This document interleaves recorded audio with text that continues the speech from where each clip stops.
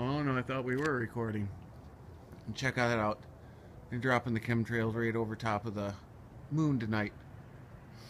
And don't have the greatest quality on this camera phone. You know, it is an iPhone, but still shooting in the dark. They still record crappy. They don't have the right optics to pick up the right light and focus.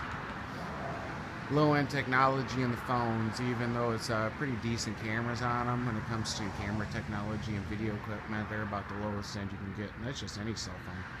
I don't care what you have. But as you can see, my friends, just a short video, chemtrails over top of the moon.